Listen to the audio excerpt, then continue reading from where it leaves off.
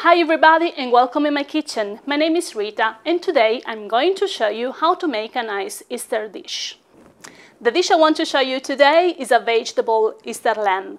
The lamb is made out of cauliflower, zucchini and potatoes. So let's have a look at what we need to start. What we need is a cauliflower, a medium oval shaped potato, a carrot, lemon juice, black peppercorns, black sesame, 1 zucchini, and green sauce prepared according to your favorite recipe.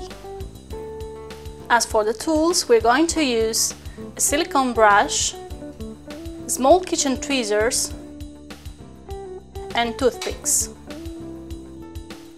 Take the cauliflower, cut away the leaves and wash it. Take the potatoes, wash and peel. Put cauliflower and potato in salted water and cook in a pressure cooker for 5 minutes from when whistle blows. Alternative, you can steam it. Once cooked, brush the cauliflower with lemon juice to prevent darkening. Then let it cool. With the knife, cut a hole into the cauliflower as big as the diameter of the potato. Insert toothpicks, planting them into the heart of the cauliflower, and then add onto this the potato. When you slice cauliflower for serving, remember to remove the toothpicks. Let's make the legs. Cut the zucchini into 4 sections of 1 inch each. Blanch the zucchini and set aside.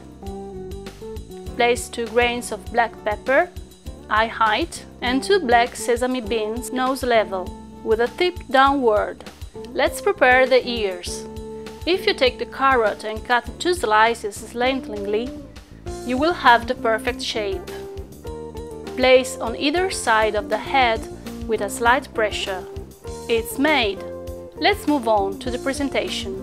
In the center of the plate, position 4 zucchini cylinders that you previously boiled. Carefully place our Easter lamb on top of zucchini legs. Serve with green sauce and, if you like, surround with other boiled vegetables. Here we are, our vegetable Easter lamb is ready.